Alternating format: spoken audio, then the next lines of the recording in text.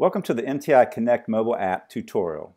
Today we are going to show you how to navigate the MTI Connect mobile app and get access to everything MTI in the palm of your hand. The first step is to visit your mobile app store and download the MTI mobile app. Once you're on your app store search page, you will want to search for MTI Connect. That's MTI Connect. Once you have downloaded the app, you will want to turn on your mobile alerts for the app by visiting your notifications section in the general settings of your phone. This allows notifications to pop up on your phone screen whenever there are posts in your discussion forums or a member replies to one of your messages. Once your mobile alerts are set, you will then log into the app with your email address and password we have on file. If you have forgotten your password or do not know what it is, simply go to MTI's website at heattreat.net. That's heattreat.net. Go to the top right and click on the Sign In button, click Forgot Password, and follow the directions to reset your password. Once you log in, you will now have access to a host of options to connect in with people, information, resources, and industry discussions for valuable feedback.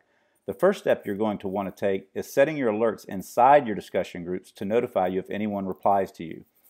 You can quickly do this by clicking into your discussion groups, click the gear at the top right, and set the alerts to the level you want.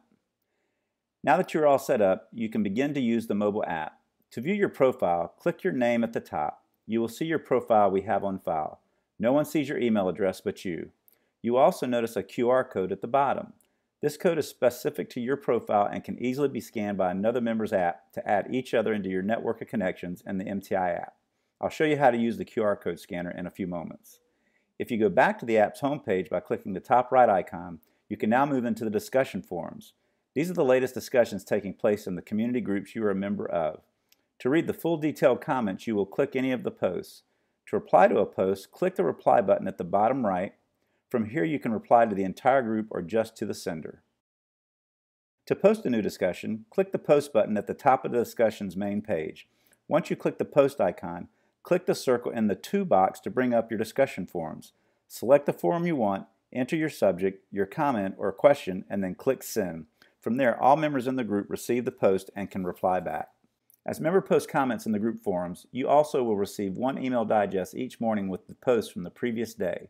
You can quickly reply back to any post from your emails by clicking Reply to Group. The next important option is connecting with people. Searching, connecting, and building your own personal network is quick and easy. Click on People, click on Search Directory, and start typing. This app will immediately pull up all member companies and/or individuals that have the letters you typed in your search field. You can now click in and out of the member companies and/or the individuals to view their contact information. By clicking on their phone number, it will ask you if you want to dial their number, or if you click on the address, it will bring up a map for directions. If you click the Connect button at the bottom right, you can send them a private direct message or a contact request to join their private network. At the beginning, I showed you a QR code for your specific profile. Every member in the system has one specific to them. If you're ever with MTI members face-to-face, you can quickly add each of them to your personal network of contacts by one of you pulling up the QR code scanner under the People option and scanning the other person's QR code in the personal profile. It will send them an immediate friend request that they can accept in their inbox, and you will both be added to your personal MTI network. Once in the personal network, you can now easily find each other and communicate together. The next option you will want to take advantage of is MTI's Resource Library. This gives you the access to any of MTI's industry documents that have been made available for public view. This includes financial reports, technical papers, and business management resources. To access library resources, click Libraries on the home page. Click Resource Library. You can scroll through the resources or keyword search to locate what you're looking for. To download, click into the resource, then click the document. If asked, you'll need to enter your email address and password for security purposes, and then you'll be able to view the document from your mobile device.